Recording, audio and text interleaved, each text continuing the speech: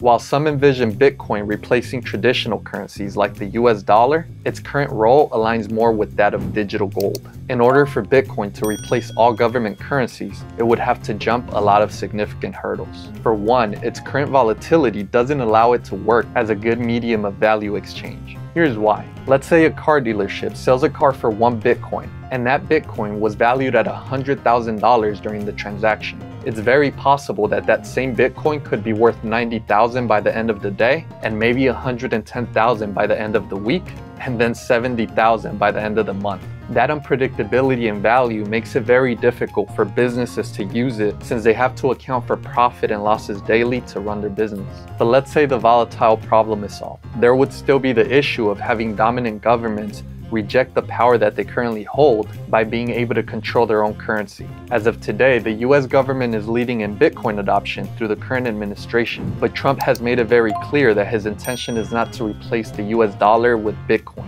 My opinion is that we are more likely to see the US dollar converted into a cryptocurrency than we are to see Bitcoin replace it.